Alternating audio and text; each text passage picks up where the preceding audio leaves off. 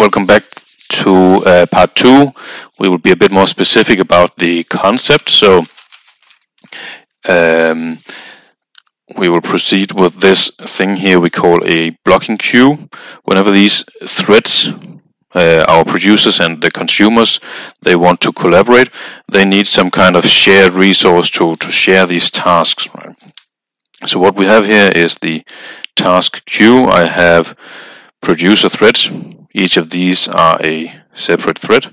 They can each produce tasks and put them into the queue, and I have consumer threads, and each of these will then take tasks from the queue and do the calculation or whatever is needed. So in my case, we have simplified the protein folding computation example a little bit. The producers will just generate two random numbers, put that in a task into the queue. The consumers will take that task out and add the two numbers together and then print out the result. That's the idea. So I still have a bunch of threads producing tasks. I have a bunch of threads consuming and calculating the tasks, and I have this queue here as a shared resource to communicate between the two. Right. So, for example, my first thread here, it might produce a task. It generates the numbers 3 and 7, so it puts the task into the task queue. The other producers here are also simultaneously producing tasks, so we produce some more tasks.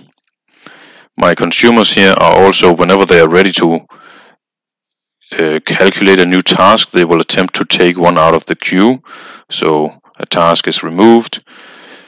We calculate the result. 3 plus 7 is 10. We print it out. All right. And another task is removed, and a task is generated over here, and that is put into the queue, and the result over here was calculated to be 3, printed out, and so on. So these will, in parallel, continuously produce tasks, and the consumers over here will, in parallel, also continuously consume the tasks. And the idea is that, in my case here, I have 5 cells. I can have 5 tasks in the queue.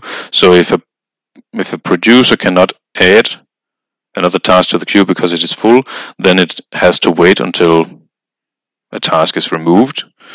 And over here, if there are no tasks in the queue, then the consumers will have to wait until a task is added, and then they can continue working. So this is the example that we're going to implement in the next part.